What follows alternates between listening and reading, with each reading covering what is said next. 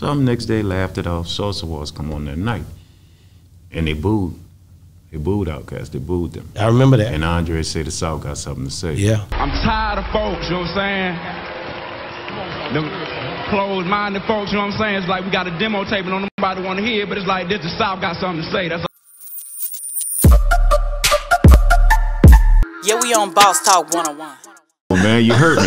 Big Boy and Andre. I don't never want to overshadow them because a statement Andre made is creative. They different. Love them guys. Andre's statement is a statement that made a difference in my life or what I wanted to do. What statement was that? I was actually on the East Coast getting into rap, and then I was hustling in the military. You know, we about to talk about that later.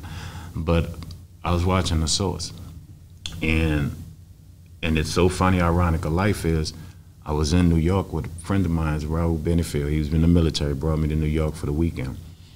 And I'm freestyling, like it used to be. It was like, man, you nice kid, you nice, you know how they talk, kid. And he's like, where you from? I'm like, I'm from New Orleans. Oh, Murder and Mardi Gras, y'all ain't got no rappers. I just, you know, my dude knew me how I was then, like I was about to hit him. And he was like, man, come on, don't worry about it. I said, all right. I said, I'll be back. He said, yeah, all right. You know, so, you know, some next day laughed it off. Salsa Wars come on that night, and they booed. They booed OutKast. They booed them. I remember that. And Andre said the South got something to say. Yeah. I'm tired of folks, you know what I'm saying? Them closed-minded folks, you know what I'm saying? It's like we got a demo tape and don't nobody want to hear it, but it's like this, the South got something to say. That's all. And in my mind, and I swear on my kids, I said, I want to be part of, and I love New York. Don't get me wrong, I love because they gave this gift, they opened them doors. In America. You know what I'm saying? But I was like, I want to be part of the reason that they be replaced for them doing that to him. You know, and that was personal. And that's why when I did my video with Big Pun, I wanted to do it in New York, in Times Square. And there was a piece in the video that P didn't want him to put in that video because I took my tanks off, kissed it, and put it down on the ground and made him put the camera there. Like, we got this now. Fuck should I be scared? I'm homeless. Terror Squad, No Limit, you know. Wow. Even more so because of what they did, Andre. Right. That was personal.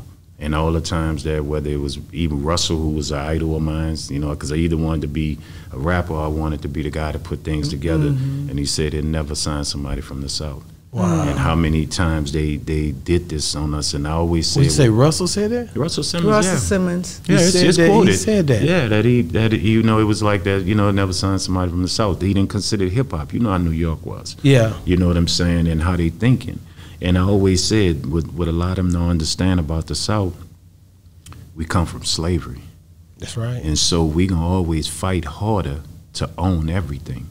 That's why you see a lot why to create the movement, which was in the Bay of being independent, which was taught to P and everybody else, and then the Lil J's and the Luke Skywalkers and the MC forgot his name, man. I'm sorry, man. Disrespectful.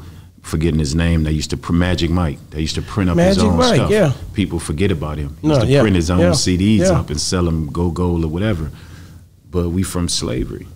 And so we always did what? Fight and work hard to get our 40 acres and a mule, our own. Yeah. So now you translate that, why the South really came up. We had no choice. Nobody really wanted us. They didn't want to give us deals. They didn't want that, so we did it ourselves. And collectively together as states, we bigger than everybody. You can go to Golden, Texas alone. Once the South woke up, you know, with Ghetto Boys and everything they did, and even in Atlanta, they wasn't woke yet. They was in deals, but they were constantly coming. And then we came with the independent situation. Now you see what you see.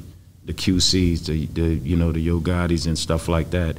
You know what I mean? Their labels and other Southern labels that are so big but it all springs back to that one night when they told you, when they booed him. I'm tired of folks, you know what I'm saying? Them closed-minded folks, you know what I'm saying? It's like we got a demo tape and don't nobody want to hear it, but it's like this, the South got something to say. That's all. Yeah. And he say the South got something to say.